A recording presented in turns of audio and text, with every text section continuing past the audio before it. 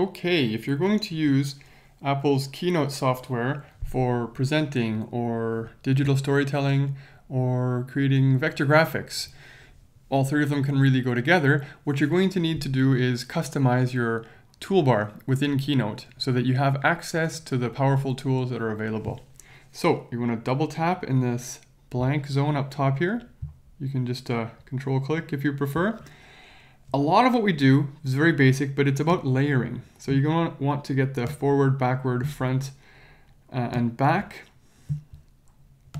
tools up here, as well as flipping horizontally and vertically. That can become very important later on when you're working with vector graphics. Of course, you can use command keys, Command Option G or Command Option Shift G, but maybe you don't remember those. So just for the time being, if you like, put group and ungroup up there. Mask, also important. What I consider the most powerful tool is Instant Alpha. It allows you to do just about anything you want if you're creative enough and spend the time without having to go in and learn Photoshop or Adobe Illustrator. These are good platforms. You need to know them later on, but say you do a lot of things that I do. You work with some younger students. This gets them started. They get some understandings of how to create things like that. Now, finally, the shape. You might think that sounds pretty simple, but actually when you use the draw with pen that I will show you, you can do a lot of really amazing things, and that's going to empower you when you get into vector graphic creation. Now, click done, and we're here.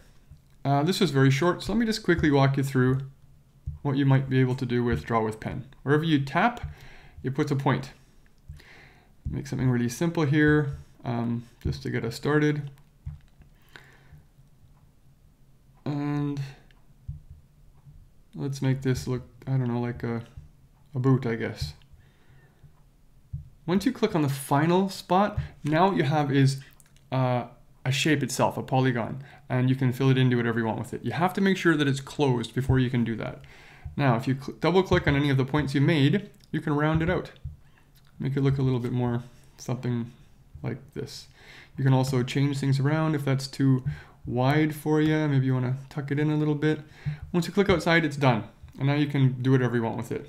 Double click on the lines and then bring them back. You can grab the things between them even and do a bunch of however you really prefer to do anything and draw it around like that. Anyway, that's enough for now. We'll get more into vector graphics in a later tutorial. Thank you very much. Go customize that toolbar.